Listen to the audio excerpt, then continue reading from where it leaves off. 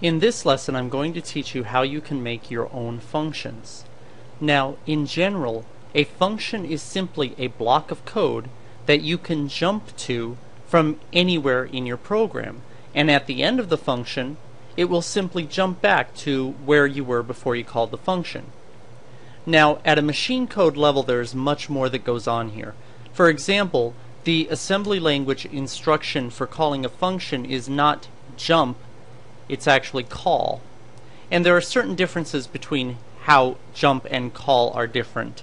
And we'll get into that later on, but we don't need to get into that for this lesson. For the sake of this lesson, the explanation that I just gave you is enough. So we'll expand on this more as we proceed. Here I've written out a basic skeleton program. Now let's go ahead and put a printf statement here saying calling our function.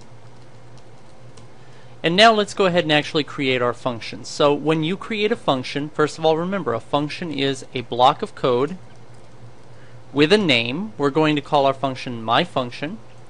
And now anytime you have a function, you need to specify whether or not it's going to have any parameters and what those parameters are. In this case, we're only working with functions that don't have parameters, so just the keyword void is enough. So you simply put void inside of the parentheses. Last, we need to specify what, if anything, this function is going to return as a return value. We'll go ahead and say int, which means that this function is going to return an integer. So let's do that. We return 1. And now, how do we actually call the function? We just simply write in its name in the program where we want to call it. We put parentheses, and inside of those parentheses we put any arguments we're sending to the function, if there are any. Now, just so we know that this function actually executed, let's go ahead and put a printf statement inside the function. And there's one more thing that we need to do. At the very top of your program, right after your include statements, you need to define any functions that you're going to have. You put the return type, the name of the function, and its parameters, and then a semicolon. That's it. That's how you define the function. This just says that we have a function called myFunction that we're going to be using later on. You don't actually write out the function there. You do that somewhere else, like here underneath our main function. Now, you do not put a function inside of another function. We would not write out our function inside of here. We do this after the closing brace of our main function. So keep that in mind. So let's go ahead and run this program and see what happens. Now, as you see, this is the printf statement calling our function, and then inside the function is this printf statement. So let's talk about exactly what's happening here in this basic example. When we start running this program, we're going to run this printf statement, and then here we're going to jump to the block of code that is defined by this brace and this brace. They're both highlighted in blue. And then we're going to execute what is inside of here, and then when we're all done, we're going to return right back to where we were. We're going to go to the very next line of code. Basically, whatever is here is going to execute. More specifically, we return right to where the semicolon is. So this is how we can create a function and execute it. Now, you can create as many functions as you want. Remember, a function has a name. We'll call this one another function. We're going to say it also has an integer return type, so we'll return an integer at the end. It doesn't matter what integer we return. We can return a 7, we can return a 0 as long as it's an integer. And then we can have another inside another function, another printf statement, and we can call that function from anywhere we want. We can call it from here, for example, another function. Now, I still have to go up here and declare it, so I'll do that here. And now when we run this code, as soon as we finish executing the function called myFunction, we'll execute the function called another function, and you'll see that happen. Take a look. Calling our function inside the function that's here, and then inside another function that's here. So that's how you can create another function.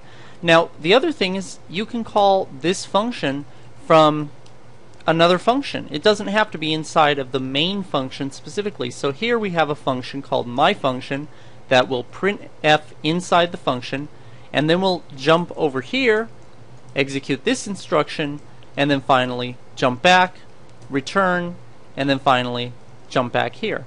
So take a look. And you'll notice the order in which it happens. Calling our function, and then it jumps inside here, inside the function, and inside another function. Here's what you need to remember. A function has a name, a return type, and arguments. If there is no return type, if you're not going to return anything, that's fine. What you do is, rather than writing out the return type, you write void. And make sure that matches your declaration up here. It needs to also say void. If you're going to have parameters, you put them in the parentheses. I'll show you how to do that later. And if you don't have any parameters, you just write void inside of the parentheses. If you don't have a return value, then you're not going to return an integer. You're not going to write return 4, for example, but you can write just return. And if we run this code, you'll see that it works just fine. Now I've explained to you that before you use the function you have to declare it at the top of your program, and that's partially true.